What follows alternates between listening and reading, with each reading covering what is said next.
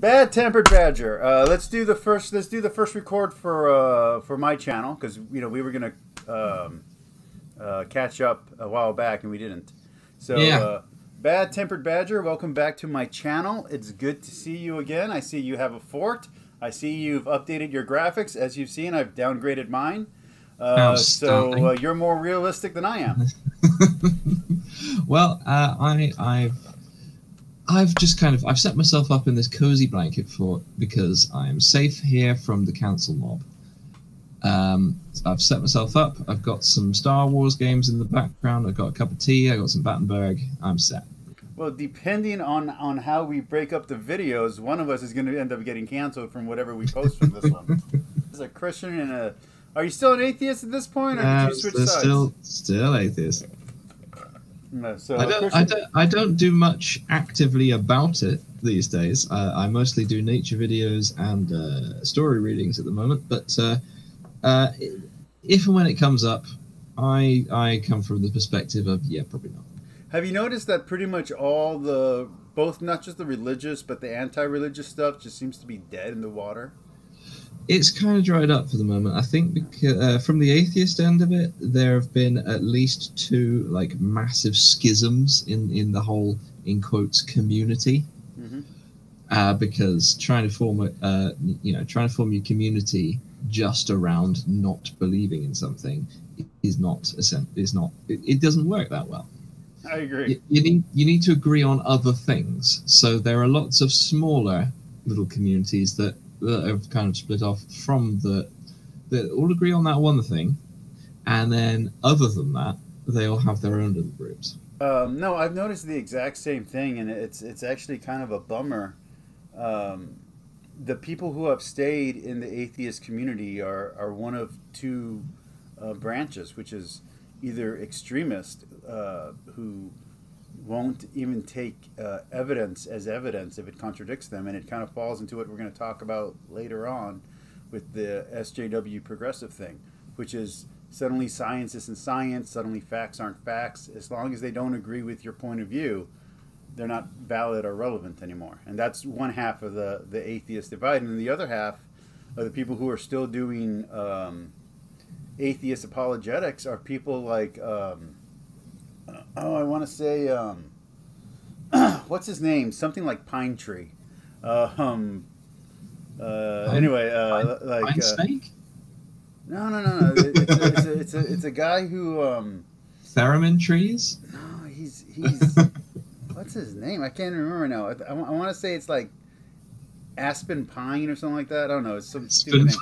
But he's really good, and they're doing actual apologetics, and they're all kind of edging off of the whole new atheism thing. Because I've noticed that when I bring up new atheism under my videos, every single atheist will deny it ever happened, and they'll say that never happened.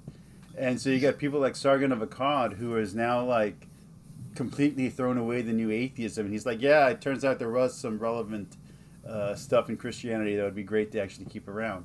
So it's kind of weird how that on one side you have these hard atheists who won't accept any kind of proof, and then you have the other side that kind of spun off into this political atheism, which is they're atheists politically, but morally and in their own lives they're no, we're still going to keep the Judeo-Christian morality as part of our framework. So I think that's an interesting split. Everybody hates each other in the political sphere. Well, I'm changing my channel, and I wanted you on here last month when I decided to change my channel, which is my religious videos are getting 25 views a video, where I used to get 2,000 to 4,000 views a video. I've become more intelligent about what I'm speaking of, but people just aren't engaging in that kind of material anymore. They're just not. I think it goes through waves with the religion and the atheism content. It goes, but you go for a while where it's big, and then you go for a while where everybody's fed up with it, and then it'll from the atheist side of it, it takes a while for there to be a build-up of more people who have left religions, and then suddenly all the people who are still going they find those people and go, oh, I like this. And then it becomes a bigger thing again. I don't know if you get the same thing from the religious end of it, but that's what I noticed from the atheist end of it. Well, what I've noticed is that that's exactly what happens on the religious side. It's not only cyclical, but it's also the ideology changes. So I remember back when, and this is going to get a little political because we are going that way anyway. Mm-hmm. I remember when I was a teenager, I hated the far right because the way that we were being told is that we were being told that the far right was the ones who were, persecuting people, the ones that were anti-literature, anti-science. We got kind of told that was the thing. And now, 30 years later, it's the far left that's anti-science and anti-literature and anti-free speech. And then if you go back and you look at who these conservatives were back in the day, they're not conservative Republicans. It's conservative Democrats who were pushing this, like Al Gore's wife, who were pushing this like super censorship stuff. So that thread has been there for a long time in the political sphere. It's just a shame to see it in the religious sphere. Like I don't understand why the rad trads in the Catholic world are against the Pope. I mean, I understand what they're saying.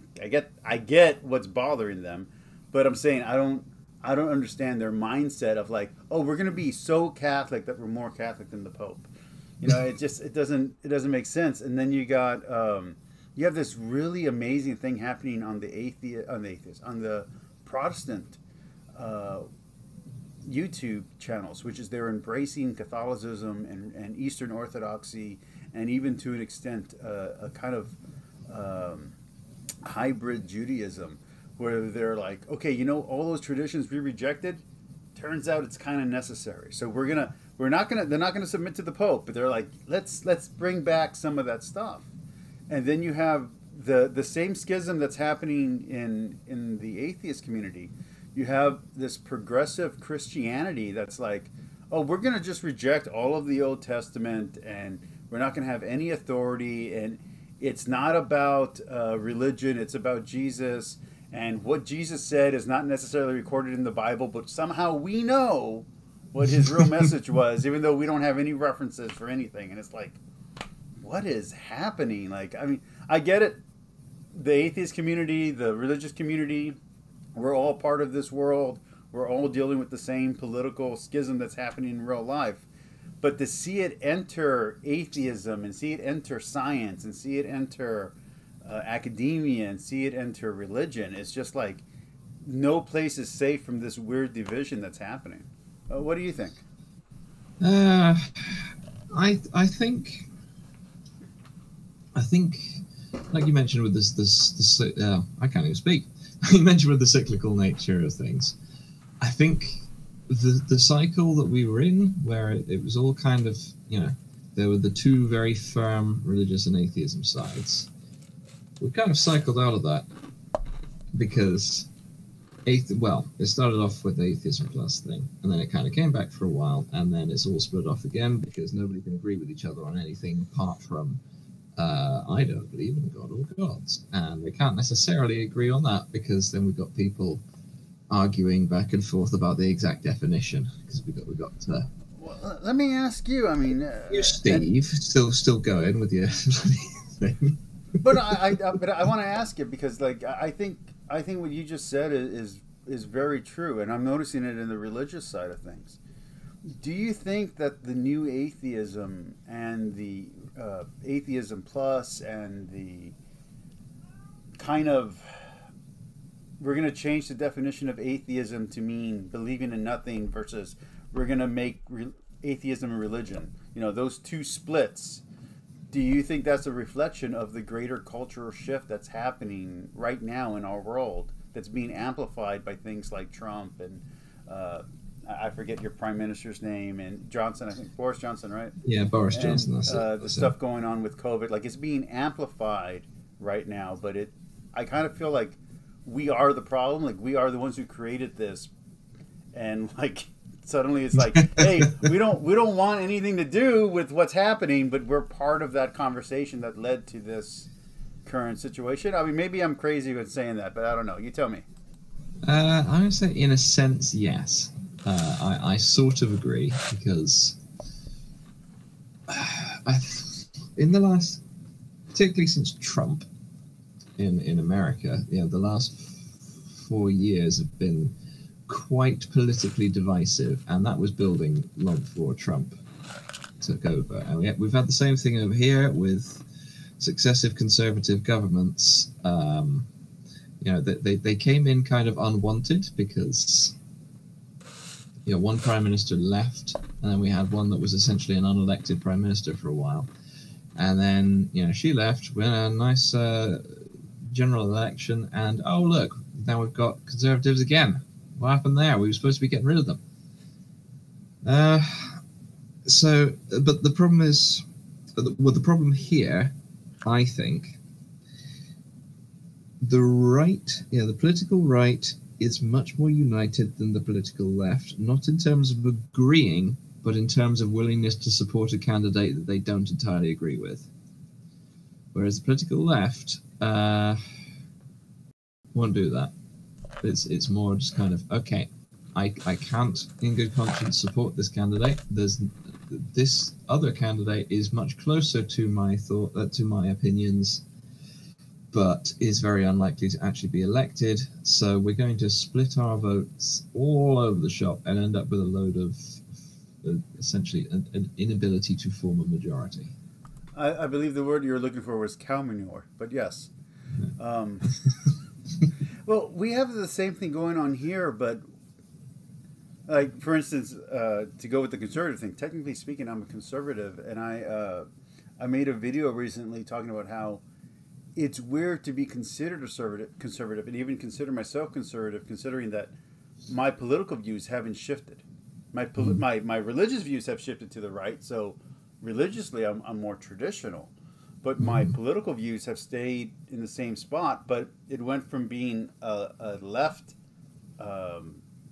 ideology, I guess, to being a center ideology, to now being considered a conservative ideology. And it's like, how do people like Meghan McCain and myself, who believe in gay rights and want, to open up the world to more conversation and want science to be affirmed and validated, how are we now on the right just because we like things like guns, or we like to go hunting, or we like things like science? Like it doesn't. I don't understand how that shift happened. I know that it happened. I'm not denying the shift. It's just a really weird shift. I get what you're saying, I think. I've been noticing a similar thing from my perspective, which is that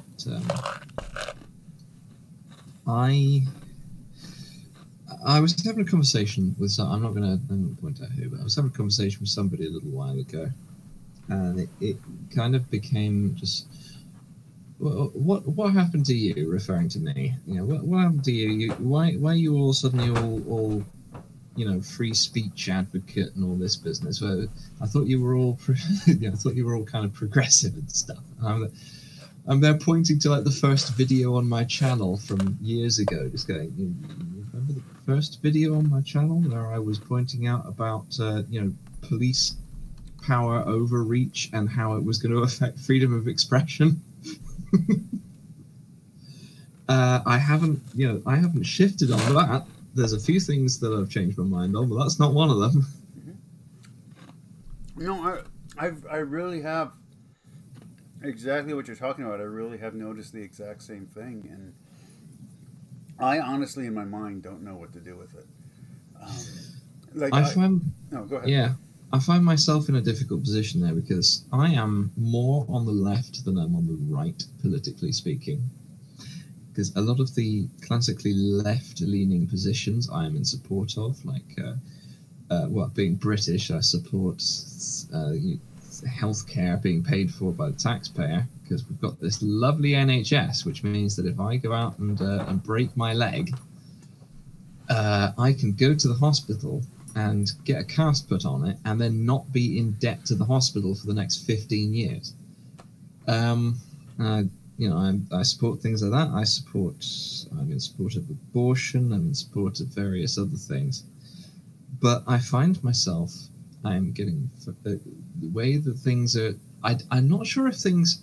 I don't think things are shifting either to the right or to the left.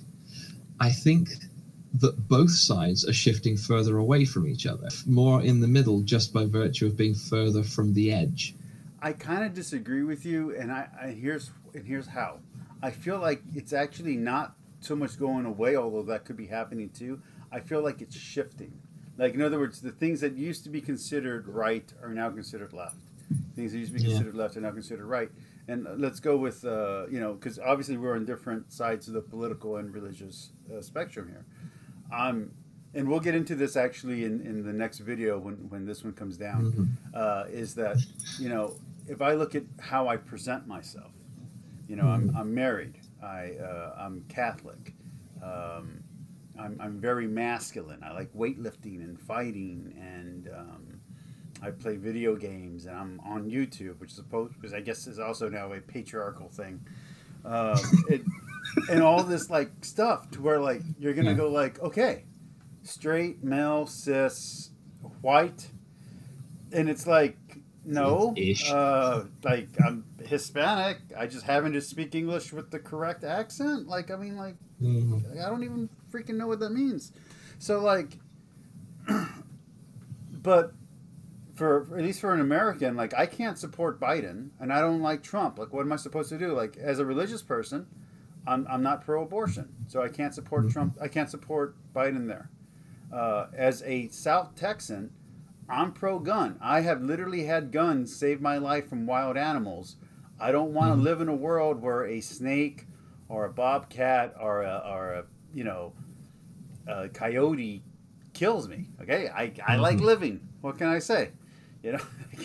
There's like these weird like conservative values that I don't think have to be conservative. And I made a video recently, as I'm transitioning out of the religious stuff. I made a video recently talking about my politics, saying how like, who says pro-life has to mean anti-abortion? Can't pro-life mean like, pro-adoption and like pro-healthcare? Like, there's so many more aspects to this conversation than what's allowed on YouTube. It's very weird. It's this. I'm having a similar problem because while I'm. If I was in America, I would be more Biden than Trump in this most current election that's just happened, because I'm pro-abortion. I think Trump is a environmental disaster.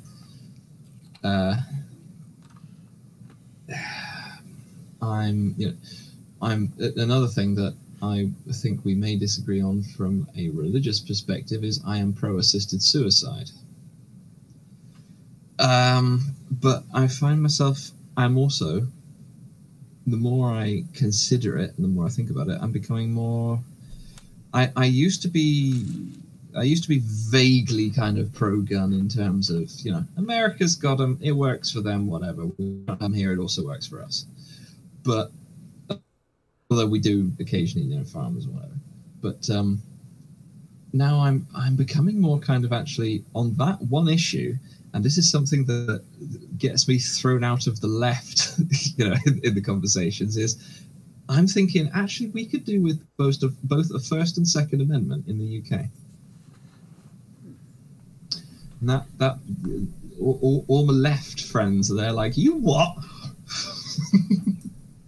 Well, I mean, it's become political suicide to say something like, on the right, okay, we need more gun control.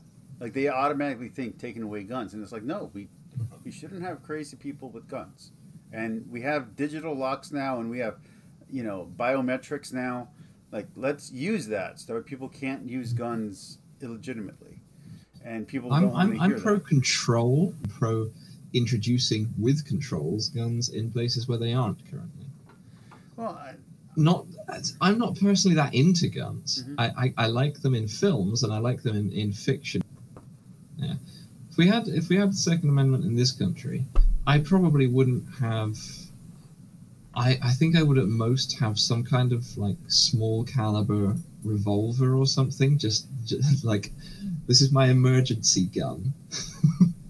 Well, I have if the zombies come knocking or something, I've got something. But I would much rather have like a sword cane or something. I have a CO2 pellet gun that can kill a small bird. But like last night, there was something fell on my roof, and I had to go check it out. And like I didn't think it was anything, but I had to check it out. I didn't go grab my pellet gun or anything like that. I grabbed I have a Roman Gladius. I grabbed my Gladius and I walked out there. I was like, shit, it's just gonna go down. I'm gonna have fun. I'm gonna make sure that I'm enjoying myself if I'm gonna be in a fight for my life. Yeah. No, I generally go for a kukri I have over there. But like, okay, so like, and again, I'm building into the conversation we're gonna have a little bit later, which is, I personally believe in gay rights. I understand that in the Catholic Church and in Christianity in general, gay marriage cannot be allowed. Any Christianity that says that gay marriage can be allowed within the church hasn't read the Bible. You have to completely distance yourself from not only what Jesus has said, not only what Paul has said, but also from what the Old Testament has said. So when you get into these like progressive offshoots of Christianity, it's like you're not speaking Christianity anymore. You can say you're religious, but you can't call yourself Christian. And I don't know if you saw, but there was some really nasty stuff going on here in the U.S. where, just like what happened in Mexico about 30, 40 years ago, these Marxist groups were going into Catholic churches and breaking statues, and it was not being reported that they were Catholic statues. They were just saying, hey, statues are being destroyed, and nobody in the news was saying they're Catholic statues that are being destroyed. They're Catholic saints that are being knocked down. And nobody was reporting it that way. Everybody was reporting it as in like, it's this like, colonist. Well, the colonizers, a lot of those guys are Catholic. Like, hi, I'm half Spaniard, half Native American. Like, there's a reason that happened. Like, there's an actual history to that, Particularly as I understand it, down towards the south end of things. Yeah. Like Mexico, and you're coming up in Texas and all the southern states. So, like, I don't understand how they expect, and by they I mean this movement that's happening.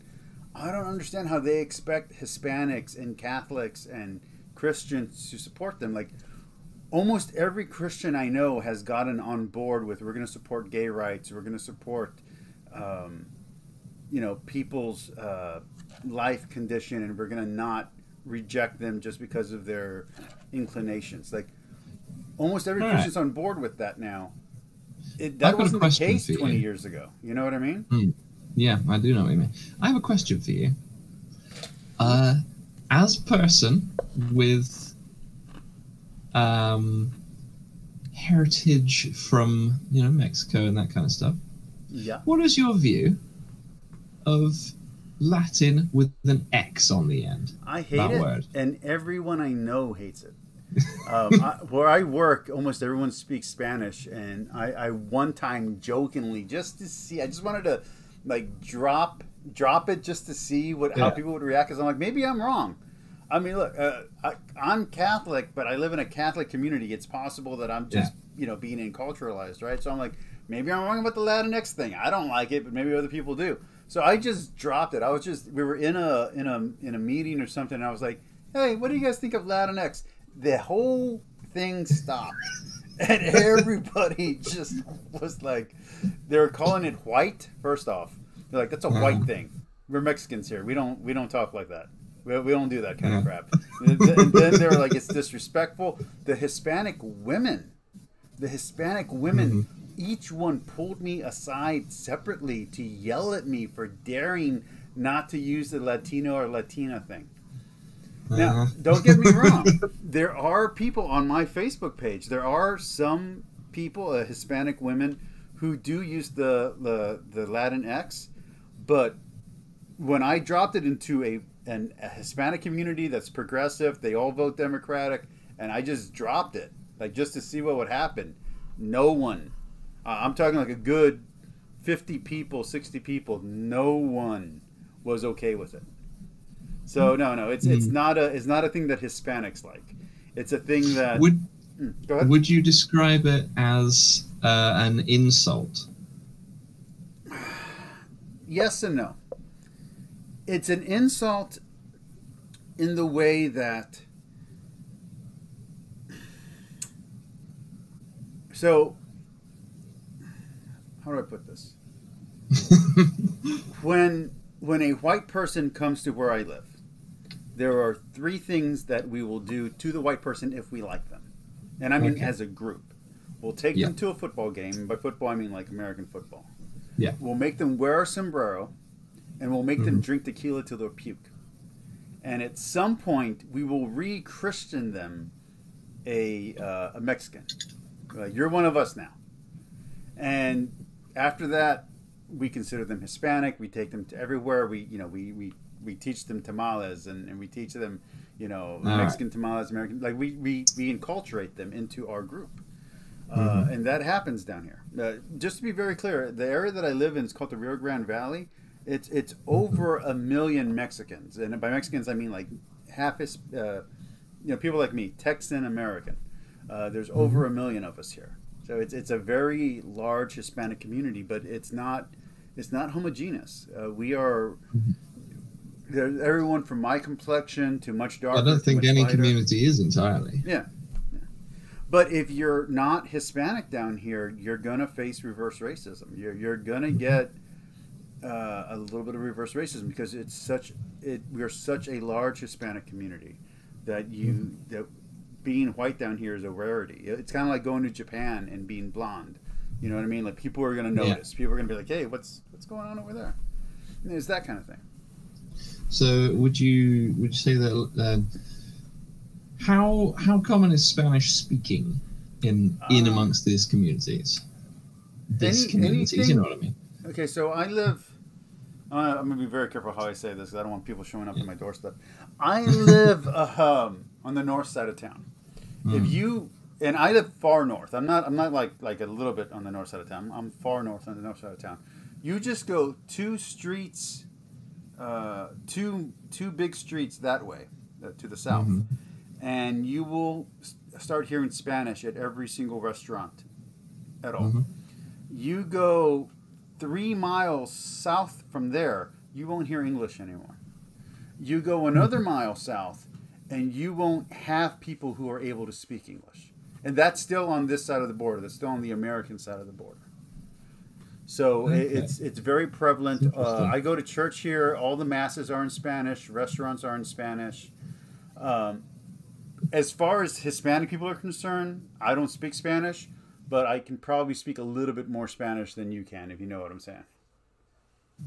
Yeah, I know what you're saying. So it would say enough to kind of get by? Anywhere but where I live, yeah, I have enough Spanish to get by. Anywhere, if you send me anywhere else where people have to speak Spanish, yeah, I'm fine. But down here, being Hispanic, they want the Hispanic accent, which I clearly don't have. So I will say the word perfectly, and they'll be like, "That's incorrect." But if someone from up north, especially with a lighter complexion, says the exact same word, they'll be like, "No, that's perfect." But the expectation is a little bit higher just because they expect you, because of your face, to say it how they say it. Right. So I can give you the perfect example: taco and taco. Okay, taco is what a white person says. Taco is what a Hispanic person says. That's just, and they want that with everything. So once this accent starts coming out, and if my Southern starts coming out and I start getting a little Southern draw, nothing. There's no coming back. There's no. I screwed that. Accents up in up where you're at. Let me ask you. I mean, you got some of this, the immigration problem going on with Islam and Muslims and people coming from different cultures coming in. You just had the whole controversy with cuties that happened. So, like, American culture is becoming aware that there's kind of a cultural shift happening in France and Europe. How are you guys handling that? Because I know for us, it's complexion. I'm pretty sure for you all, it's more accent. Like, you can tell where someone's from by the accent of their community. So how do you guys handle dialect and class, let's call it imperfections, class differences? That's complicated. Uh, let me, let me put it this way: you can get a vague idea from just accent, and get a sort of idea of both where somebody is from in the country, and what their rough sort of education level is. And their rough education level, although it's becoming less in some things, roughly correlates to their social class. Because somebody who goes to the fancy universities that you have to pay for, you have to pay for all of them in a sense. Well, you have to pay for all of them, but the ones you have to pay a lot for, you'll talk with your tongue further back in your mouth, you know. Like your tongue's trying to escape the poor people. And as well as that, there's tension, particularly now with Brexit. All the borders, there's tension. There's tension between Northern and Southern Ireland, and there's tension between Scotland and Northern England. Back in the Troubles, it used to be, you know, if you talk like I do in Southern Ireland, you get stabbed. Now it's more. It became less, and it's becoming more again. I can't confirm whether you'll get stabbed, but there'll definitely be tension. Let me ask you though, because you know, something that we talked about earlier, and I kind of said it indelicately, but you gave me an opportunity right now in that conversation to bring this up again, which is you now have Christians arguing for gay rights, and you have Hispanic people and black people arguing for this kind of colorblind. Let's just accept everyone and enculturate everyone, and then you have you know, this like movement of white people saying no, we can't do that. You know, you have the gay community itself fighting itself with the turf versus, you know, gender inclusion versus whatever the heck else is going on, and you have on the political side, you have this weird thing going on where it's like, oh no, critical race theory is how it works now. So now we can't be colorblind. Now that you're Hispanic, we have to speak Spanish to you. If you speak Spanish to me, I'm going to look at you like you're an asshole. You know what I mean? I'm like, listen to my accent. Do I look like I'm elegant or fluent in Spanish just because of my skin color? I grew up eating, you know, burgers and pizza. You know, like it's not like it's not like you can know something about me just because I happen to be a Texan or a Mexican. Like you don't, you know what I mean? Like it's such a weird, like it's an element. They're trying to bring segregation back, essentially, in an ugly way. They're trying to do positive segregation. I don't get it. They're trying to all these barriers that we've managed to like pull down between everybody. They're trying to put back, but in a way that they think is good, and it's not good. That's my thoughts on it. It's bullshit. I'm going to show you something, and unfortunately, this I had to replace because as a teenager I played with it. I really shouldn't have. This is a real Japanese katana, authentic, real. Yeah, it's over 100 years old. It was forged in Japan. It's the real thing. It's a war sword. It was used in battle. It has bloodstains on it. Okay? I'm guessing it's better balanced than mine, then. My grandfather got this as a gift. My grandfather worked on an American military base as a barber and as a janitor. Okay? Yeah. This is not culturally appropriate. Okay? He's not he wasn't he's not Japanese. He's not you know, American. You know, he's from San Luis Potosí. He's very Mexican. This is part of my family history. This is three generations. This sword has been in my family. Cultural interchange is part of people. And I can't say the town I live in for obvious reasons, but it's an Irish town. It's an Irish Scottish town. Like you can't take that away from me because you don't like it. Like it's just so weird. Not you. You know what I'm saying. I know what you mean. I play African drums because of various reasons. But I have African drums because I learned it from people who learned it directly from people in Africa. You know, who went there and learned it from them. And then the people I learned it from, you know, some of their friends from Africa came over to teach all of us that stuff. And it was a whole thing. That's part of me. That's part of who I am. I am not African. Well, you know, look, I love comic books. I have friends who are black who love comic books. I have friends who are Asian who love comic books. And you're gonna tell us that now it's a white thing? Like, I'm sorry, you're a jerk. You cannot go around telling me that I'm being culturally oppressed because I like Wolverine. Yeah, I like a short, tiny Canadian with big muscles. Guess what I am? I'm a short, tiny Texan with big muscles. I can relate to him for other reasons than his race. Yep. I think that particular movement, the whole critical race crap, my view on it is it's, as I said, crap, but as well as that, it's trying to make race and, to a secondary extent, culture, but mostly race, the primary defining characteristic of everyone it deals with, when it should really be the least interesting thing about someone. Someone's background in terms of who they are should be interesting. Their physical and racial appearance can be an indicator of that, and it's definitely a part of who they are. But you shouldn't look at that and then try and define them based on that. Just it's worse than pretending it doesn't exist.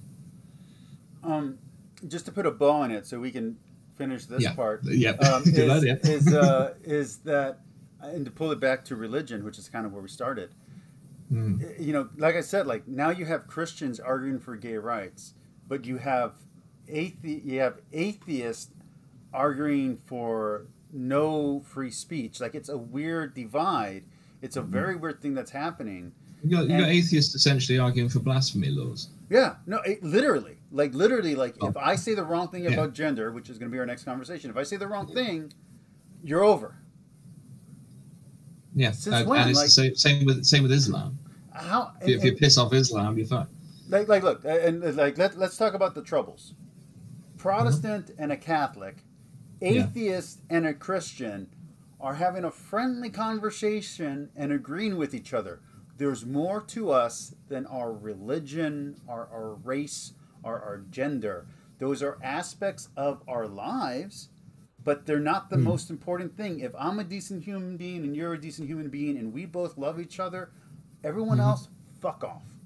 Sorry if you don't use bad words on your channel, but it's just like, for real. Oh, I do. I most definitely do. I've been trying not to. Sorry, for this, I ruined everything. I'm sorry. I just killed you. No, I've done at least 3 so far.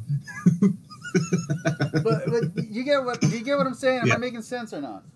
No, I agree with you on at least that. All right, so let's assume that this is going to be on my channel. Everyone, thank you for watching. You want me to put that one? You want me to put that one? We can flip it. I don't care, either one. It doesn't matter. You can take the safe one. I'll take the dangerous one. Everyone watching, figure it out. Please like and subscribe.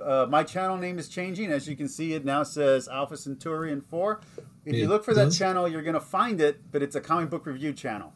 I'm not closing down this channel, but religion is no longer going to be the center topic. I started talking about the Bible as a literary work, and I commented on one atheist video, Godless Cranium, and suddenly I became an apologist. It's been 2 years. There's more things I want to talk about than just the Bible. Badger, anything you want to say? Oh, Godless Cranium.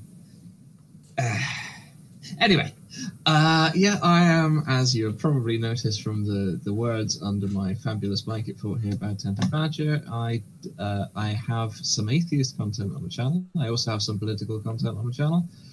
And I have a lot of nature stuff, just cameras out in nature filming animals doing things. These are British animals. I also have some conservation related content to do with that, because that's one of my major things, is I'm a conservation volunteer. And I'm trying to get into doing some story reading. I've done a few nice ones to do with the whole SCP universe. I'm trying to do some more of those. I'm trying to do a few collaborations in that. And I just like talking to people. The reason I got into this is so I could have interesting conversations. Hopefully this was one of them. Yeah, so far it's good, going pretty well. So yeah, check out my channel. Occasionally I put stuff on it. I haven't been regular for a while in terms of my channel, not in terms of other stuff. Although, no, not going into that. But yeah, I'm trying to put some more stuff out in the near future. All right, just cut it there.